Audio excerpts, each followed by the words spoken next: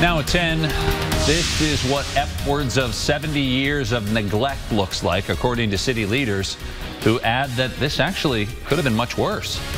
And 20 years, thousands of deaths and injuries, and tonight just as many questions about America's longest war that's come to an end. Good evening, everyone. I'm Amanda Barron. And I'm Tim Ear. Thanks for joining us.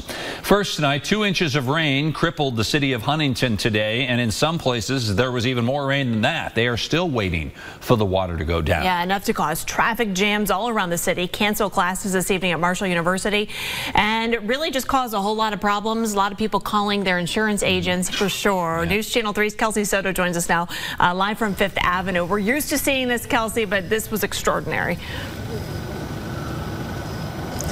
Tim and Amanda, those who live, work, and drive along 5th and 3rd Avenue in Huntington, they know there's going to be flooding. And honestly, they've learned to come to expect it. But today, that high water closed down several roads for many hours during rush hour traffic as drivers were stranded and had to wait for that water to recede.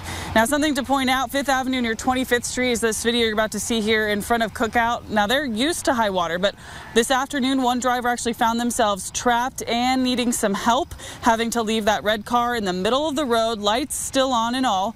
We actually watched as several vehicles head straight into that water, which was several feet deep at points, including one truck, while we were live on the air tonight at 6 o'clock. And each and every time a car or truck would pass by, it created waves which would then ripple out and shift and move that vehicle, even splashing up against nearby businesses. Now, the roads had to be shut down by Huntington Police and West Virginia State Police. Cars forced to wait it out or to try and sneak by, cutting through neighboring businesses or any side streets. Over on 3rd Avenue, we found a Marshall student who actually stripped down to his jeans and jumped in to help push some stranded cars to higher ground. I'm gonna be waiting here, and there's not a lot of people out here helping. So I just decided, saw some guys pushing it. So I thought the best time is not just to watch and record, is decide to just help people. So if you're too busy holding a phone and recording, you could be doing something and helping someone. You'll remember last week we actually took a tour of several pump stations and other water facilities all across the city of Huntington, including their wastewater treatment plant, which, by the way, largest in the state. The city, though, really wants to invest in improvement projects to help with issues like the stormwater drainage we're dealing with today, but they really need the help of city council to make all of that work a reality.